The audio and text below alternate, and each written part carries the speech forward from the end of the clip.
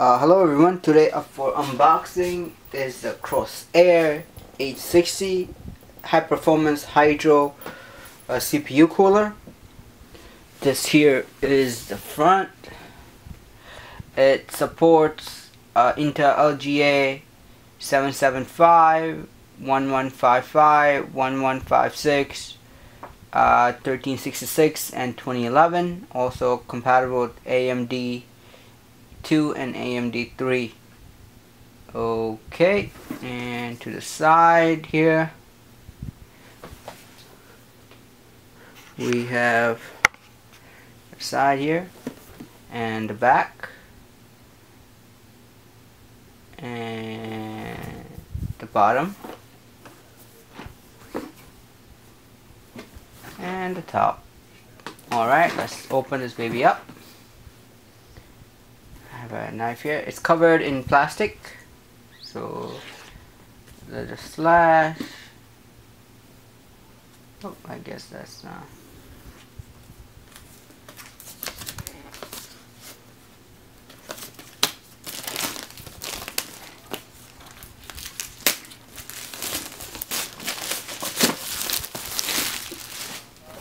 Okay, what else we got?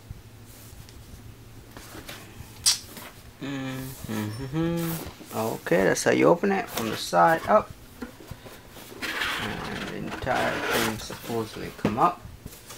And first thing we have, stop, do not return this product to the store.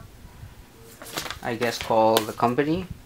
Right, we have a solutions guide for 2010 Corsair advertisement.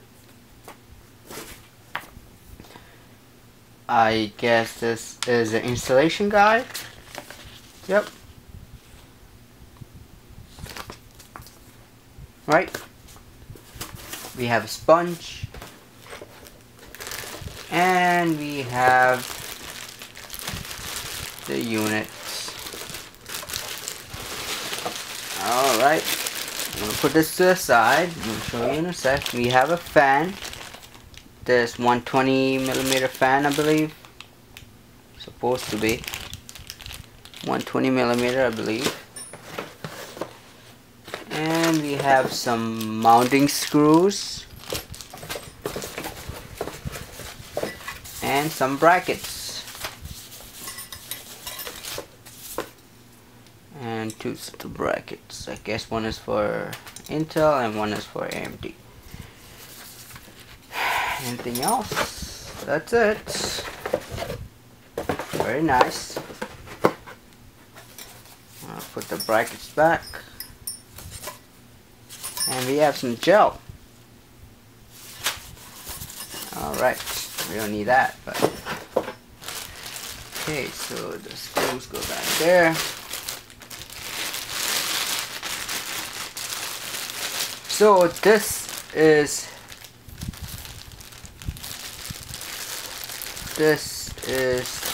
the, so we have the cooler with the radiator attached to the pump and the heatsink. This is a very thin radiator, I tell you. A little bent, but that's okay. Should function. But this is a very thin radiator. Yep, very thin.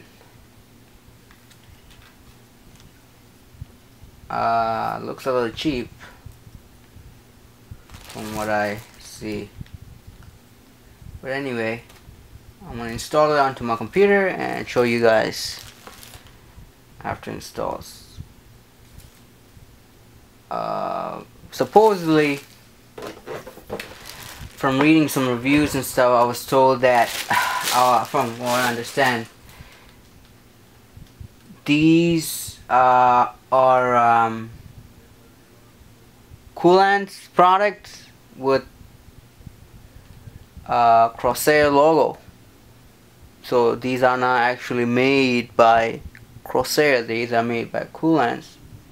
Remember, I believe a few years ago we had some Coolants products, and they're not available now. I guess they made a transition from Coolants to Corsair. So everyone, so finally I installed the Corsair H60 onto my AMD processor, and it's running. What I have is a custom a different fan than the original. I believe it's from Cool. Well, I'm not sure what the company was. I had it for a while. Well, this particular one has a controller, that's why I installed it onto it. So if I could increase the speed, I'm gonna do it,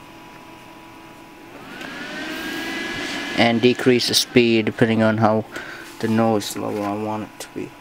And also, as you can see, its installation comes around onto the radiator.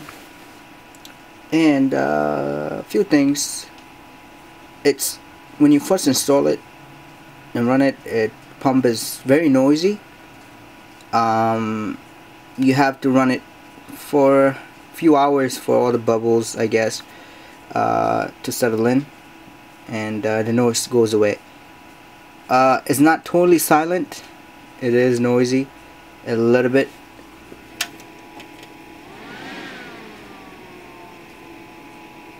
It's a little bit noisy, but it doesn't go over the fan speed, I don't think. Also, the tubes are flexible, but are not too flexible. They're not rubber. They're more like plasticky metal feeling. So they're not too flexible. I guess it's a good thing and a bad thing. Overall, easy, good installation. The processor comes built with AMD Intel brackets. You take 4 screws out and put the AMD holders and screw it in, and basically that's it. You don't need to go through the back plate. There's no back plate. It's just right on. So AMD, I think, is the easiest installation for this CPU cooler. Intel, you need to go through the black back plate and install. Overall, it's a good product. Also, the temperature, I'm gonna show you on my PC here.